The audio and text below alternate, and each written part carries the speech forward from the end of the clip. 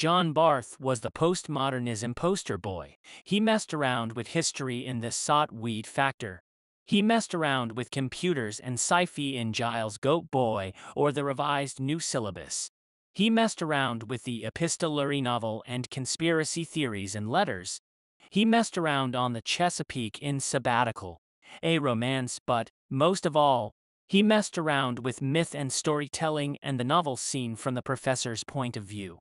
All of this garnered him great praise and fame and learned articles in learned journals. Yet now, he suddenly seems less relevant. His literary games are, well, just that, games, lost in the Funhouse, which academics seem to see as the pinnacle of his work, is absolutely unreadable. Giles Goat Boy or the revised new syllabus, fun though it is almost as dated as his earlier works. His later works are entirely self-indulgent, humorous, pleasant reading, but essentially lightweight.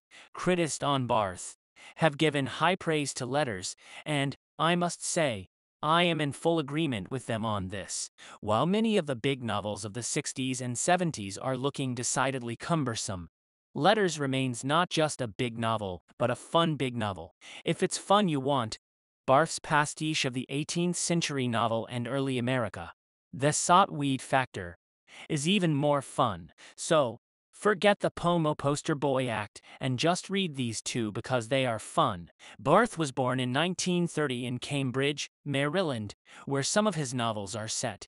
He has a twin sister, Jill, and the theme of twins appears in his novels now and again.